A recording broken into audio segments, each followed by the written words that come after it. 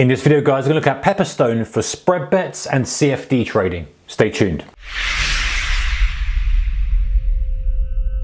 Hey guys, warm welcome to you. All right, so let's check out Pepperstone's website. Let's see what they offer, what they don't offer, what you can trade through, and the kind of platforms you can use as well. So I'm on the Pepperstone website now.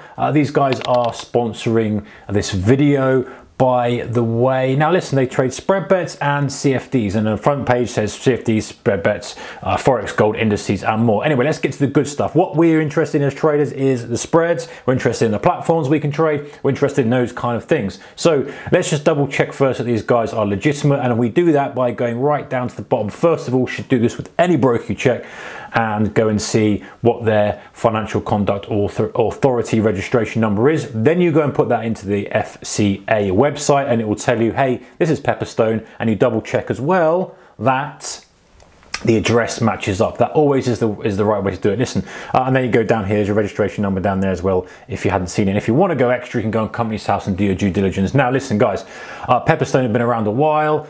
They are kind of quite seasoned in the market, starting out in Australia, over in the UK now. So, you know, they've got some pedigree, but with regardless, and obviously you should go and check these guys out and have a look at, there's a link to them in the description below, but regardless of that, just stay safe and make sure that you are trading with a regulated broker, which obviously these guys are. We wouldn't have them as a channel sponsor, guys, if they weren't legitimate, providing a good service, and of course regulated. Okay, so let's have a look at the spreads. Let's go straight to the spreads because that's what we care about ultimately, or one of the big things we care about. So now, they have a couple of different types of accounts. If we look at Forex, they have a Razor account and a standard account. Now, the Razor account is basically the tightest spread that they can offer, i.e. they'll just pass on the spread that they're getting with their liquidity providers, but they'll add a bit of a commission onto it. Now, if you see how it's worked, they've got a minimum spread and average spread. So your minimum spread, if you look at AED/JPY, for example, 0. Sometimes you pay no spread, but you will pay a small amount of commission. Now, when you work it out,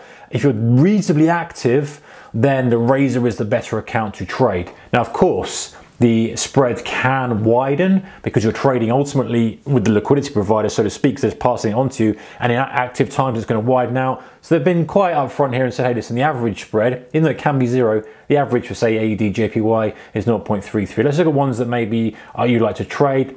Euro USD, obviously a pretty popular one. Let's go down and see if we can find it. There she is.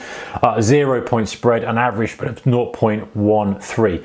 Now, pretty tight. Now, if you look at the standard account, the same type of thing is exactly the same as the Razor minimum, but they'll add a pip onto the spread instead of paying for the commission. So, you know, it depends on what I want to see. If you like to see it all wrapped up into your trade price, then you're probably going to want to use the standard account. If you're happy to have the commission added on top and play that game, then the Razor account is probably for you. Now, if you're an active trader, then the Razor account is probably the right one anyway. Let's go to the indices. Some indices that we like to trade. We look at, let's say the DAX. DAX average spread in market hours, 1 point. Nice and tight, as you would expect, guys. That's pretty decent.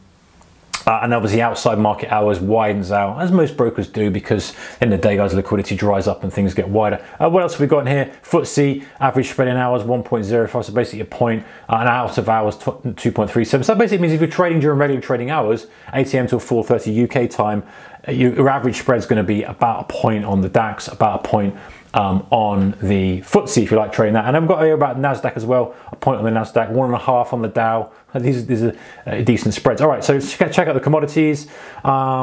You probably, if you want to trade orange juice, they offer orange juice, guys. They offer cotton. It's been a long time since I've traded orange juice or cotton, but now and then, you know, I look at Finviz and I look through and see if any commodities are doing stuff. And guys, just one quick thing to point out is coffee every now and then has a real crazy run. So make sure you keep an eye on coffee. Put it up on your platform. We're going to do a platform and walk around at some point, and that's the spread if you want to trade it. Nice being able to trade it through one platform rather than messing around with others. Okay, so you've got gold here, we've got silver. You know, let's have a look and see what we've got. So Razor spread 0.5, Razor average spread 0.74. Crude oil is another one I like to trade, and some of you guys like to trade crude oil as well. You can see there decent spreads, 0.01 across your crude oil products. And if you're trading your Bitcoins, they also offer Ethereum and Litecoin. Bitcoin 0.1 minimum trade size, spread from 10 and the contract size per lot is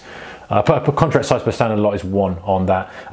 Guys, they offer a lot of stuff. Now, the most other thing that we also want to see is what the platform is, because no point having decent spreads if the platform's rubbish, is it? However, these guys do offer 3 different types of platforms. They offer MT5, in fact, let's go straight to the platforms tab. They offer MT5, MT4, and the C Trader platform. So MT4, we know, super popular, you guys are probably familiar with. If you traded Forex before, you want to know, hey, I'm familiar with this. And there's interesting point to point out, if you're trading Forex before and paying spot prices, maybe it's worth checking out the spread bet to get that tax-free wrapper or capital gains tax-free wrapper, and still use the same platform. You don't notice any difference. You might find you save a bit of money with the spreads. It's obviously worth checking, and you get the capital gains tax-free advantage with the spread bet. So MT4, you're all familiar with this, guys. You know the score with this. We'll do some walkarounds and stuff at a later date with this one. Platform, obviously the mobile platform. So MT5 doesn't seem to get as popular as MT4, even though it's a newer one.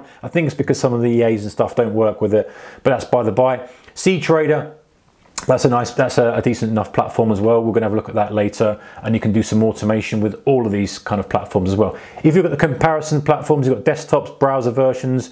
You can't trade some specific instruments on C Trader here, but one thing is interesting to you guys who are running algos, the EAs will run on C Trader and MT4, so you can use automated algos, but with the Razor account.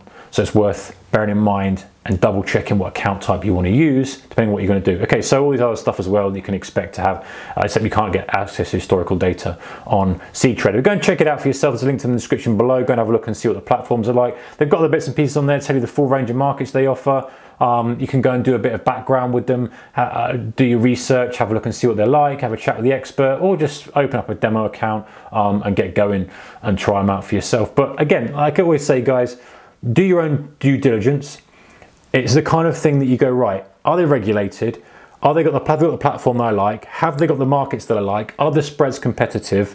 Do I feel comfortable trading with them? Do they have everything? Because every trader is different. Every trader requires different. So listen, if you're trading, swing trading, gold predominantly, and a bit of FTSE, a bit of DAX, and using MT4, and you want a spread bet wrapper, it's probably worth checking out. If you are doing some unusual calendar spread strategy directly on NYMEX on crude oil, then you probably will have to stick to who you've got. But anyway, guys, you know the score, you know what you trade, you know what to look for. Want to bring them to your attention. I want you to check them out. I want you to go and see if they are right for you. So that's Pepperstone offering CFDs and spread bets.